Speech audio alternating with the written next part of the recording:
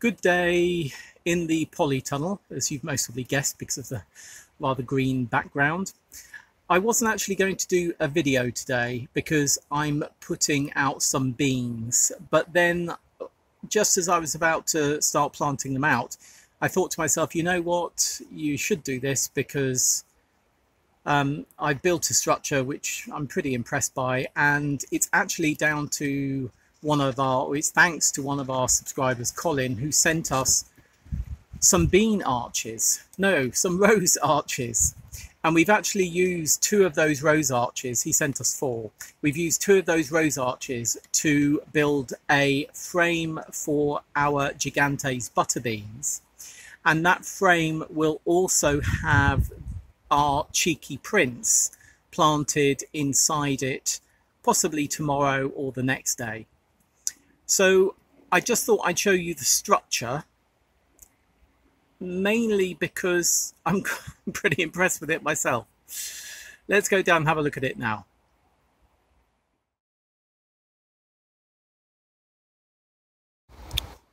These are our Gigantes butter beans.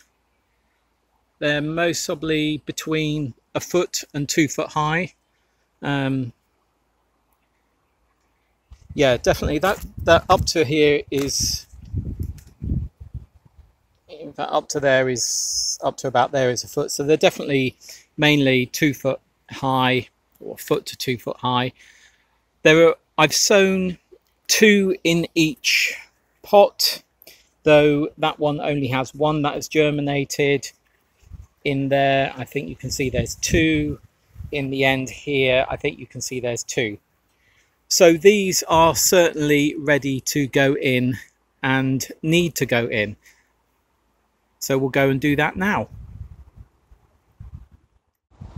Hopefully you can hear it's quite a blustery day. Here and here at each end is a rose arch. I think these are the Kingfisher. I'll put the name on later. They were relatively easy to put together. It did take some time, and if you imagine at the bottom here, they're mostly sunk about 30 centimeters into the ground.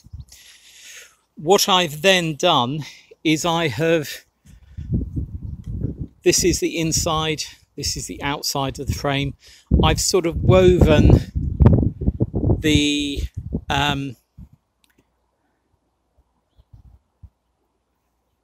at each point I put in another bamboo straight across, which has then been tied in at the end. If I need to tie it in further later, I will. So that's on 4: bottom, 2nd level, 3rd level, top level. If I need to get on a ladder and do it across there at a later date, I will. And then what I've done is I've put these bamboo canes vertical, and that's what some of the butter beans will grow up, and the rest will actually grow up the bean frames. So as I mentioned, I'm trying to get my shadow out of the way, I'm also going to be using this area to put our Cheeky Prince squash in, our Cheeky Prince pumpkins, and I'm hoping that they will actually climb up the frame as well. The ones, they most probably will need a little help, but you know what, we'll do that. If the Cheeky Prince don't work climbing this year, then we'll try with butternut squash and other definite climbers next year. Anyway, so now I'm going to sort out putting these beans in.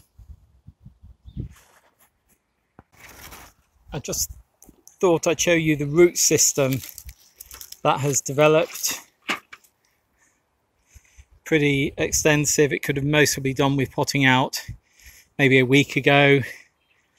So that's 2 per pot, and I don't know if you can see there's a ladybird larvae I've just seen. I don't think it's focusing. No, there's a ladybird larvae as well. Okay, this is going in the ground. That's all of the Gigantes in.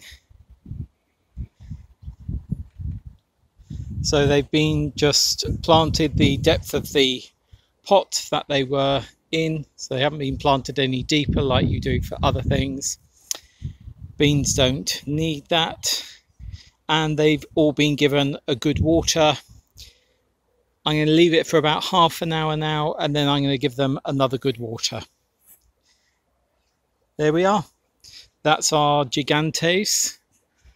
If you were doing beans in a wigwam, actually if I go over here, maybe I'll see here a wigwam from my neighbouring plot holder.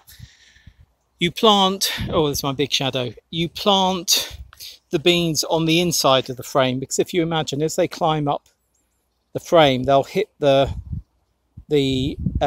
angled bamboo and twine around it. Because these are directly up, they're straight, it doesn't really matter whether they're on the inside or the outside. And as we are going to be growing some pumpkins down here on the outside, and then here and here, I've decided to put them on the inside. Also, sorry, my big shadow. Also, these tomatoes are going to, as you can see, there's one tomato. Sorry, let's go here. Tomato here, so there's not a huge gap between. So I want this gap with this plank to be able to walk along. So, yeah, we'll have about, I think we'll be having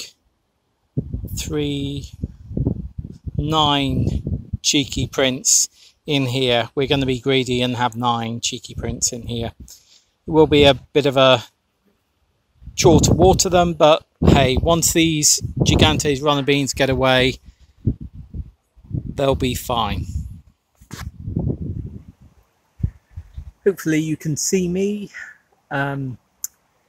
Yeah, that's job done for today. Really glad to get those Gigantes in and to get that frame up. Interesting to see if the cheeky prints will climb up the frame or not. We'll see. If they don't, as I say, we'll do other climbers next year. So yeah, thanks very much for watching. If you like what we do, please do subscribe. Guys, absolutely glorious day now. Really is sitting in this dappled shade under this apple tree. Yeah, it's glorious. Glorious, really is. Don't think we'll have any apples on it this year though. I can't see a single one. Anyway, I'm just going to leave you with a little gift that we were bought by one of our neighbours. See you soon. Bye.